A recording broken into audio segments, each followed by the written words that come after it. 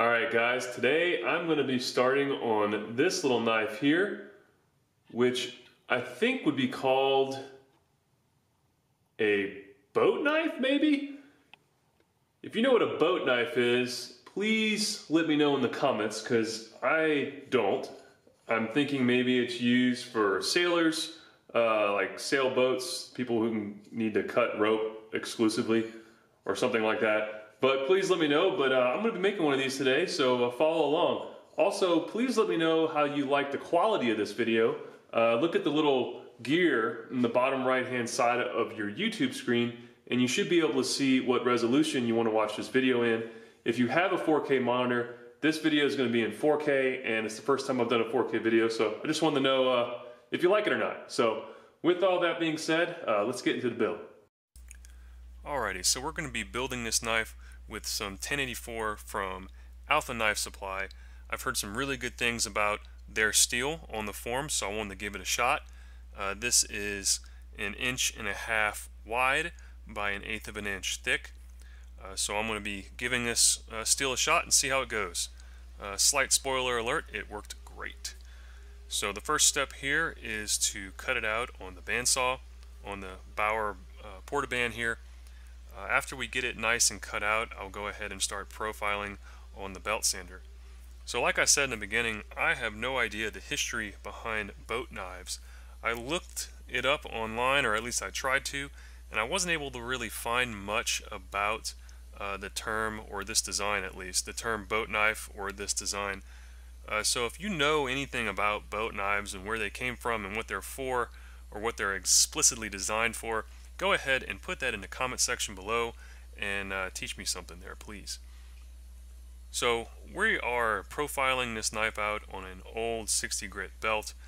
I like to not only get it profiled on the table there, but also to finish profiling along the spine, looking down the spine, so that I have all my scratches going in the same direction and I have that spine perpendicular to the flats of the blade.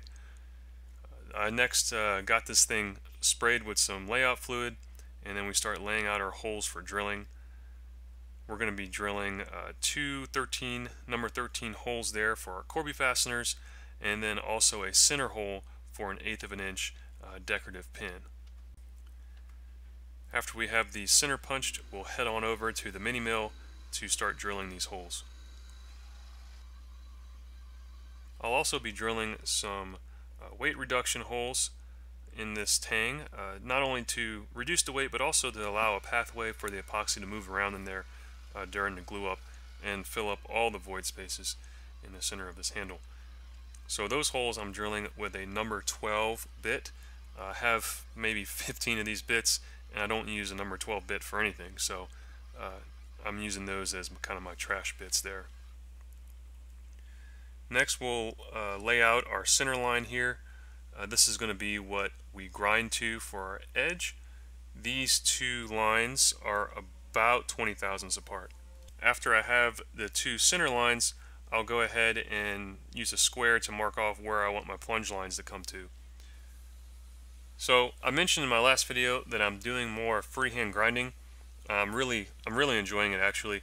I'm getting better as I go.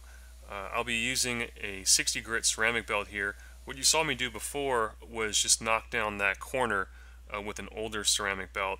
I don't want to destroy the media on this brand new belt by just knocking down the corners. So this 60 grit VSM belt really hogs away some material here.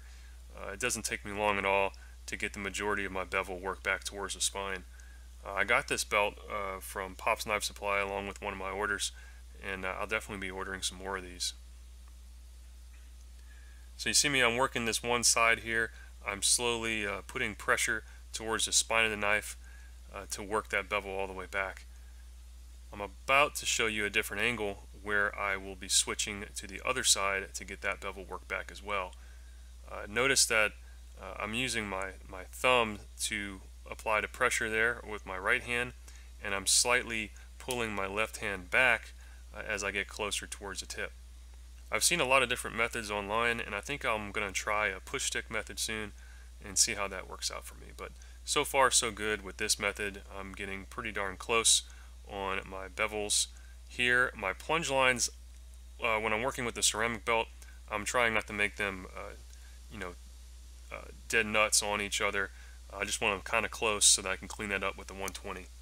So you can kind of see them there. They're not perfect. I then move on to a 120 grit J-flex belt, and I'll be using this belt to work my bevels back towards the spine a little closer, and then also I overhang that belt on the side of my platen so that I can get a radiused plunge line. So this is a step where I try to get my plunge lines pretty darn close to each other so that I don't have as much to do post heat treating. It's worth mentioning that I get this blade around 90% done pre-heat treat. So I have about a 20 thousandths of an inch behind the edge there, finished edge, and then I also work back to just about the spine on my full flat grind there. Before heat treating, I'll also hollow out the tang to take a little bit more weight off. I'll be using some G10 handles here, and they're pretty heavy. I'll also file in my Spanish notch, or our sharpening notch, whatever you like to call it. You can't do this post heat treat because the blade's so hard, so I'll get my files out and I'll put this Spanish notch in there. I'm using a 5/32 of an inch chainsaw file to do this operation. So now our blade is to its finished pre-heat treat condition. We'll move on to drilling some holes in our handle material. I'll tell you why we do this in a second. But we're going to be using some about a 1/4 inch, a little bit more than a 1/4 of an inch thick G10 here from Alpha Knife Supply again.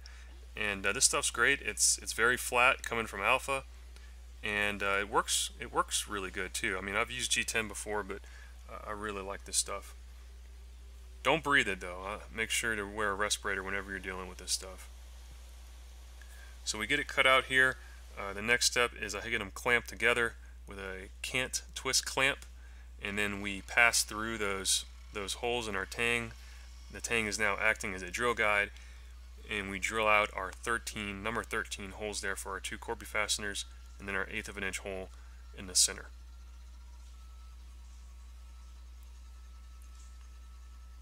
So this mini mill, I use it for some milling operations, but it's really turned into a nice precise drill press for me.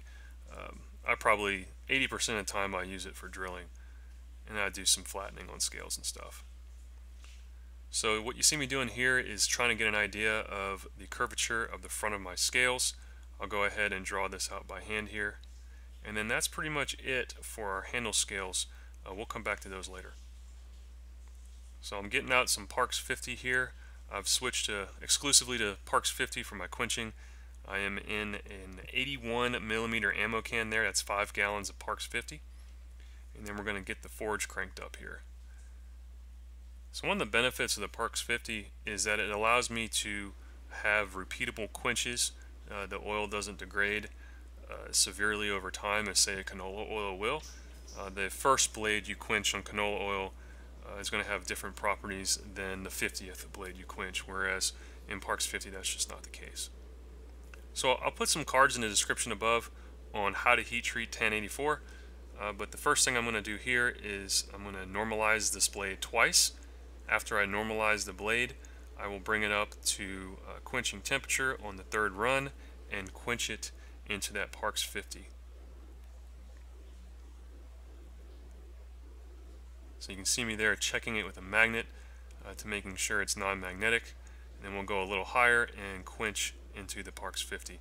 It's a combination of using that magnet and having an eye. What you didn't see is I was actually testing it before then. It's become a habit just to keep testing it with the magnet. So now we have a super hard blade. It file tested easily. We're going to move on to our first tempering cycle at 213 degrees Celsius. I did pick up a small warp during the quench, and we're going to mess with that in our second tempering cycle so as we don't risk snapping this blade. Alright, so we have the blade in the tempering oven along with 2 other blades that I'm working on. The tempering oven is ramping back up because it lost some temperature when I opened it. So we're about 5 hours out before the heat treat is completely done with the tempering being completed. So while we are tempering, we're going to be working on the handle scale. So this is kind of a pro tip, I guess some would say. the handle scales can be worked on while you're tempering if you go ahead and drill your holes before you heat treat. So not everyone does that, and I think it's a time saver if you have spare time in the day while you're tempering to keep working on your knife. So we're going to be able to profile out the handles. We're going to be able to angle the front of the handle scales, countersink the holes for the Corby fasteners, and then bring up the Corby fasteners, shorten those to the appropriate length for these handle scales and this stock. So we'll be able to do all that while we're tempering, so that's what we're going to do now. Alright, so we're going to start off by rough profiling these handle scales in the bandsaw here, and then we're going to move over to the belt sander to get them profiled out. Where you really want to focus here is going to be on the front of the scales. We're not going to be able to come back and mess with the front of the scales after we glue the handles onto the knife. So I get everything pretty close here, leaving a little extra, so I have a little overhang after the glue up. I want to make sure to give myself a little room. And then we'll chamfer the front of the handle scales with a 45-degree wood block there. After we get these rough chamfered, I'll head on over to the hand sanding, get it clamped up, and hand sand the front of these scales to around 1000 grit. Starting with a 320 grit paper, moving to a 600, and then finally to 1000 grit. So this G10 polishes up really nice with 1000 grit. I was pretty pleased with the way it turned out. I love all those contrasting lines there. Okay, so we're going to do a brief lesson on Corby fasteners and how to measure and adjust their length to fit your project. So the first thing we're going to do is we're going to find the total width of your entire knife handle assembly. So step one is to find the width of your handle scales, which in our case is 0.54.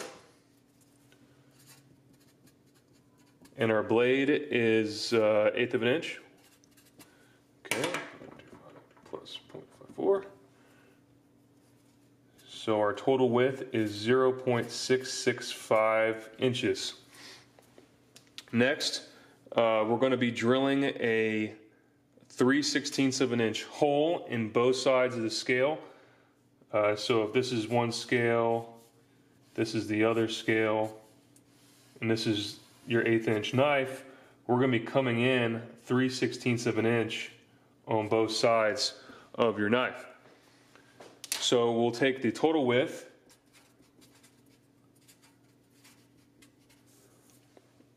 minus 3/16 times 2. And that is going to equal the inside to inside distance here, which is the head-to-head distance of your Corby. So let's do that. So the total width is 0.665 inches minus 3/16 times 2. Okay. So that is equal to 0.29 inches, which is what we want from the inside to inside of the head here. So this is a stock Corby fastener from Pop's Knife Supply, and it is 0.35. And then this is a stock Corby fastener from True Grit, and it is 0.37. So you can see both of them are too big for our application, so we will have to take them down to 0.29. I also want to note that you want to be smaller than this number, otherwise you won't be able to tighten them any. So with a 0.29, I may go to 1/4 of an inch. Alrighty, so here you see me putting those Corby fasteners in a drill and taking down their length. I normally start off with the female Corbys, and then I move on to the male Corbys to take them down. And then I'll start testing them like you see here in the drill so that we can get close to our final dimension. I got both of these down to around 0.27. This is a counter bore from Pop's Knife Supply. These things are the bomb. If you don't have one, you should probably buy one because it makes your life extremely easy when using Corby fasteners. So you can see I'm using the depth gauge in my mini mill, and we're going down about 3/16 of an inch into this 1/4 inch scale. And then this is what they look like after you get it drilled. I have a little bit of fuzz in there that I get out with a Q-tip, but that's it. So the blade is still in a tempering oven, but I have an old blank here that we can use as a demonstration to see how our Corby math worked out. The last thing I did was countersink these holes in the handle scales, 3/16 of an inch deep, and then these Corby fasteners have been shortened to around 0.26 to 0.27 inches from inside the inside head. So before I glue up all the time, every time before I glue up, I'll test fit these Corbys so that you're not in the middle of a glue up panicking because your Corbys are either too long or too short. If they're too long, you won't be able to tighten down the scales, and that's kind of the whole point of why you're using Corbys anyway, because you want to be able to have a mechanically squeezed handle scale. So anyway, let's do a dry fit here. I'll put one Corby in one side. I'll put the other male Corby in the other side. Go ahead and lay the knife in, and then take a screwdriver and start tightening here. Alright, so it looks like it's tightening down just fine. I'll go ahead and make sure they tighten and don't just spin. Yep. Alright, so this is the Corby is the appropriate length. I'll also test the other Corby, but that's what I normally do before I glue up, and that is how you install and do the math on Corby fasteners. Okie dokie, so tempering cycle number 1 has been completed. We bring it down to room temperature in my nasty slop bucket here. Then we're going to address the warp. So we have a warp in this blade. To address this warp, we are going to counter bend it against the warp during the second tempering cycle. I've seen this work a couple times. It definitely helps, every time. So make sure you're doing this in the second tempering cycle though, because the last thing you want to do is try clamping up your blade and breaking it before your first tempering cycle. The blade is really hard after the quench. But anyway, we take some C-clamps here and we get it clamped up, bending in the opposite direction of the warp. I may have it with a total deflection from the center line of about 1/8 of an inch counter bend, and that seemed to work very well. Another slight spoiler alert here, this thing came out great. So anyway, I get it clamped up, and then we move on to the second tempering cycle at 213 degrees Celsius to make sure we get this blade in a tough, usable condition. As a side note, I'll put some cards above if you want to build a PID controller for your tempering oven. This thing is extremely handy. It's really nice to know I'm getting precise tempering temperatures.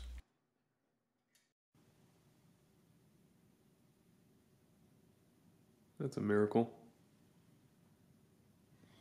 Alright, so this is day 2. The blade is surprisingly straight after that tempering operation. The goal today is to get this blade ground up to its final grit, which is going to be around 400 grit on the belt. Then stonewash it, etch it, then stonewash it, and then put the handles on and get it glued up. So that's the goal for today. We're starting a little late, so we'll see if we can get it all done, and let's get going. Alright, like I said, this is day 2 here. Out of the tempering oven, I take it to a semi-worn 120 grit belt just to get some of the crud off of this knife, anything that's left behind from the heat treating process. So I'll take down the flats and the spine, and I'll hit the bevels a little bit with it, but I'm going to be moving on to a Hermes 120 grit J-Flex belt. I got this also from Pops.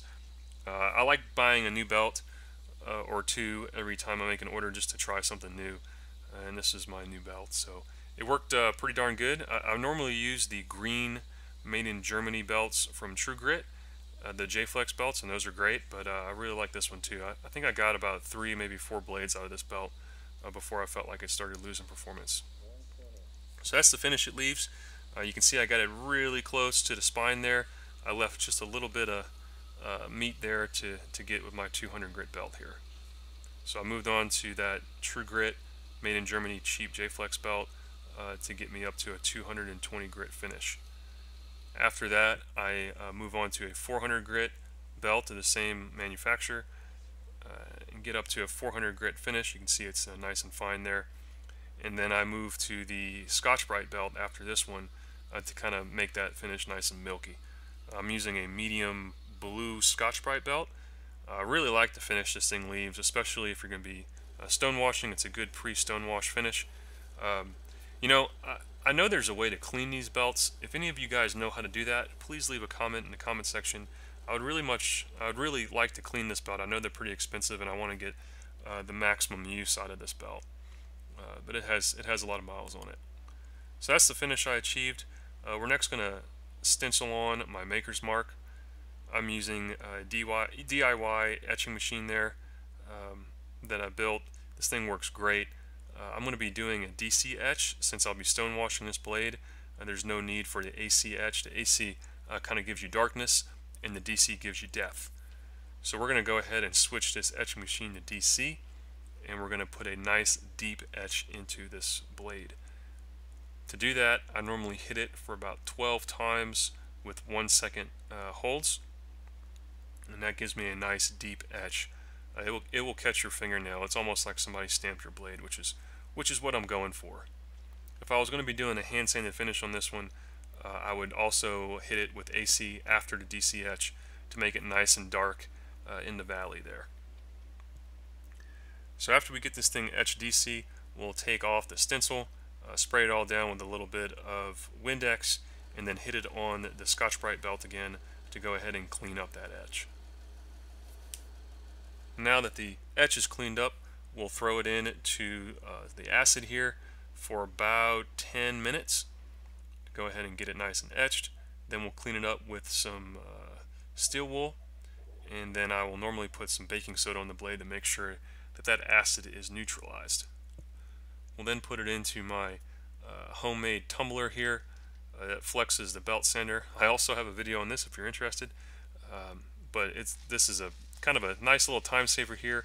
I run this guy for about 12 minutes, and it allows me to get around the shop and start cleaning up the previous things that I did and set up some stations for the next operation. So it's a nice little time saver there. It's not a lot of time, but it definitely adds up, especially if you're doing a batch of knives. So to protect the blade during the glue up, go ahead and wrap it up with some paper towels and some tape here. Last thing I want to do is get glue all over my blade and have to clean it off. It just makes it easy just to pull that little sheath off of the blade once you're done with the glue up. Then take some Prep All, I think is the name of this stuff. It's basically kind of like an acetone, and I make sure that the tang is nice and clean. All the other components I generally make sure they're clean with a little bit of rubbing alcohol. You want to get all the oils off of your components so that the glue sticks efficiently. So I'm mixing up some G-Flex epoxy from West Systems. This stuff is excellent. I did a head-to-head comparison between this and BSI, and I think this stuff definitely performed a little better. Don't get me wrong, the BSI epoxy is perfectly adequate for making knives, but I really like this G-Flex epoxy. It's super tough. So we go ahead and we put some G-Flex on the first scale, both in the countersunk holes and also on the flats. Push in our two female Corby fasteners, and then we put some glue on the tang itself, and then we repeat the operation on the first scale on the second scale with the male Corby fasteners, get everything lined up, get the Corby started, and then hammer in that center pin. I like hammering in that center pin before tightening the Corbies, just so that as the glue compresses, it squeezes into all the crevices on the inside there. After we get the Corby fasteners snugged up, not too tight, just snug, we go ahead and clamp the blade in the upright position so that I can clean off the squeeze out on the blade itself. I don't want to leave any of this glue on the front of the handle scales or on the knife in that ricasso area, because that's going to be hard to clean up later. I then take the glue, the remaining glue, and keep it somewhere so that tomorrow when I can start working this blade, I can verify that that glue has had time to harden. But 24 hours later, we take this wax paper off and we get to shaping the handle. My first step is to cut off the heads of the Corby fasteners, the bulk of the material there. These are brass, so it's pretty easy to do on this bandsaw. And then we're going to go ahead and start hitting it with the belt sander. So step one of my handles is I like to get the flats flat with the pins and the Corby fasteners. After I get the flats flat, we'll move on to the spine of the knife and bring down the handle material to the spine. I'm sorry, to the spine on the tang, or I guess on the tang of the knife. You know, this can take a little bit of time here. The G10 worked pretty good though. I will say it came off pretty fast. You want to be a little careful. I normally start off with a 60 grit belt. I don't like getting it all the way flush with the 60 grit belt because you have to get those 60 grit scratches off the metal of your tang. So I normally get it really close, and then I move to either a 120 or a 220 grit belt to take it all the way flush. After we get the handle scales flush to the tang, we'll move on to doing a little shaping here with the 60 grit belt. You can see that I'm rocking the blade back and forth. This is giving me a little bit of curvature on the outside of the scales. You can see here that I have that curvature, but the top and the bottoms are still flat. So after we get that initial shaping done, I'll move on to a J-Flex 1-inch scalloped belt. I think it's Klingspor that makes these belts. I also get them from both. Actually, I get these belts from both True Grit and from Pop's Knife Supply. So that's the finish with a 200 grit J-Flex scalloped 1-inch belt. I then move on to some hand sanding here. I start off with some 320 grit Rhino Wet sandpaper. You can see me using a sanding bar there. I use a sanding bar to get the spine nice and smooth and all the scratches going in the same direction. After you use that scalloped J-Flex belt, you'll have some horizontal scratches in your tang metal there. So I use that sanding block to get that nice and flat, and then I bring the whole blade up to a 1000 grit finish. And then that last step you saw me do there, I was taking the Scotch-Brite belt and I was just hitting the spine of the knife and then all along the tang to make sure that the whole tang, all the scratches are going the same direction, and it's a nice satin finish. Then we get it clamped up in our sharpening jig here, and we move over to our Win water-cooled sharpening system. I did a review on this sharpener recently, so you can go ahead and find that. I'll put it in the cards. But I really like this thing. It works pretty good after you get a couple of the kinks worked out with your technique and your tools. So what you can see me doing here is I'm bringing that stone up to a nice clean 220 grit on the rough side of that dressing stone, and then I end up moving to 1000 grit later on the smooth side. That right there is the Tormek angle finder. That thing is a godsend.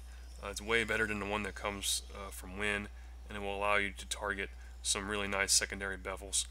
I'm targeting on this knife around a 19-degree secondary bevel, and I have about 10 to 15 thousandths behind the edge. So like I said, I really like this sharpening system. It goes from a 0 edge to an edge maybe in about 15 to 20 minutes, and then I come over here to the leather wheel and strop it. And this knife came out super sharp, and it, you know, like I said, pretty fast too. So it's nice being able to get nice repeatable results with a sharpening system that's pretty easy to use.